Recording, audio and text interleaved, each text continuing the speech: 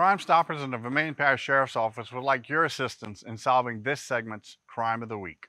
While workers were preparing for the school year, they noticed damages to 2 school buses. Security cameras indicate that on July 20th, 2022, at approximately 1:15 a.m., an unknown suspect or suspects stole catalytic converters off of 2 school buses located in the rural Abbeville area off of LA Highway 82. Security video shows one suspect getting out from underneath one of the school buses. Though the video is not of high quality, we're hoping that someone recognizes the posture or movements of the suspect. If you have information on this or any other crime, I encourage you to call the Crime Stoppers tip line at 740-TIPS or download and log on to the P3 app to report your tips anonymously, where you can earn a cash reward.